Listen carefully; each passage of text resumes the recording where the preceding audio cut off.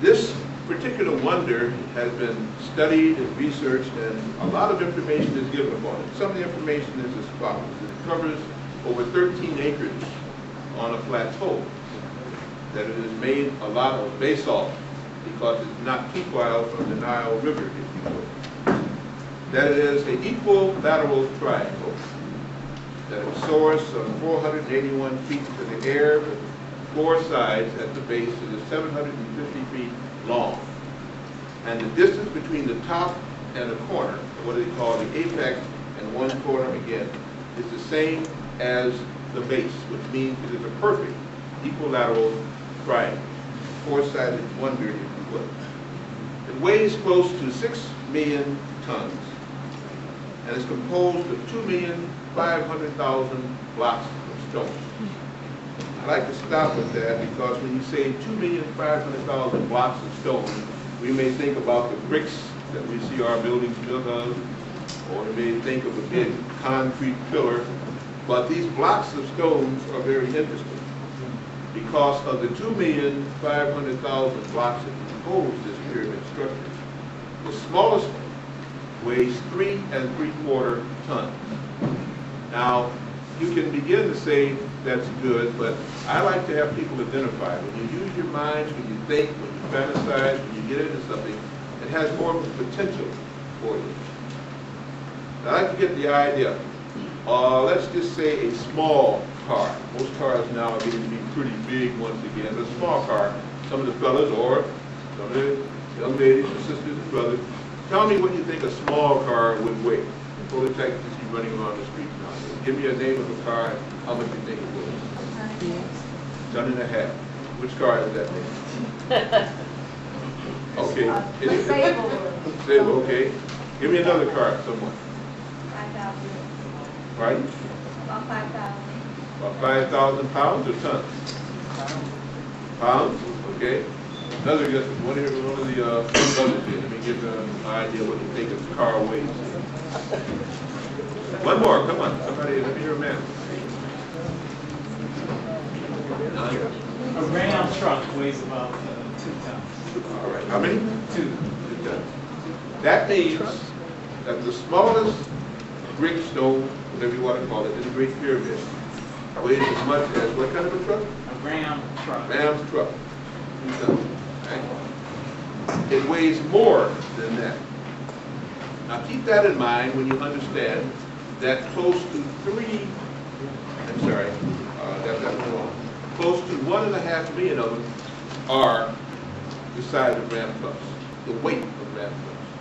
You start talking about now the stones in the Great Pyramid. 1.5 million Ram trucks weighted in there.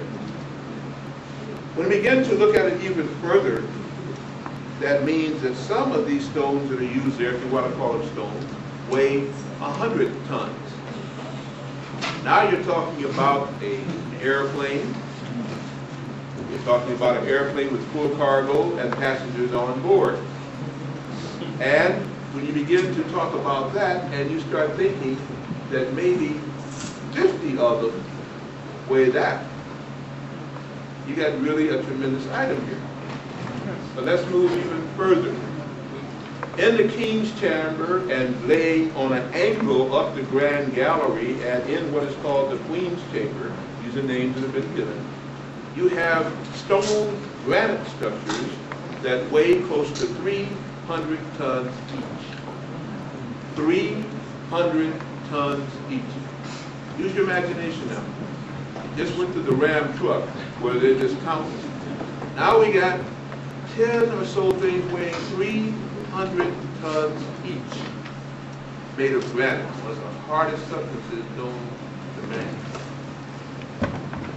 When we look even further on with this, we find that they say it was between 2,686 BC and 2,181 BC that this structure was built.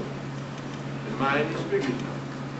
And that it was built for a pharaoh who utilized 100,000 slaves working night and day for 20 years to get it erected. And once was erected there, of course, he was buried. Now, before we get into the story of the burial, the story of all of this, I don't want to skim over anything, because when I take you on this way out trip, you're going to be hopefully going with me this evening.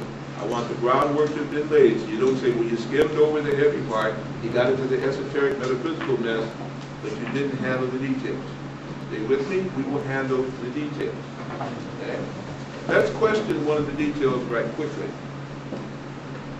Usually in the movie by Gerald Zelnick or C.C.B. DeMille, J.R. the Rank, all deceased gratefully now, they begin to, you heard that, already.